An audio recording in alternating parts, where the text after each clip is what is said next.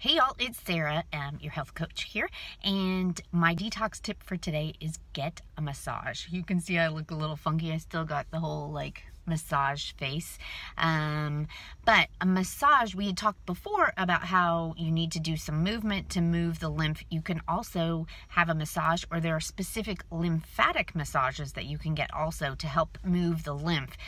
Lymphatic massages are a little bit lighter touch because they're just trying to help kind of move the lymph through the body.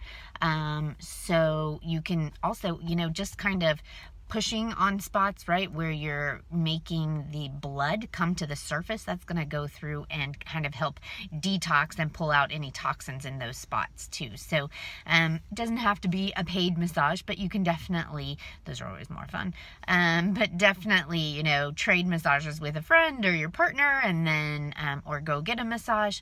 I found this little place that does pretty cheap massages, and so I just kind of go when I get a chance and try and get a massage and get some of that lymph moving and blood flow moving and just feel a lot better. So my tip for today is to try and get a massage.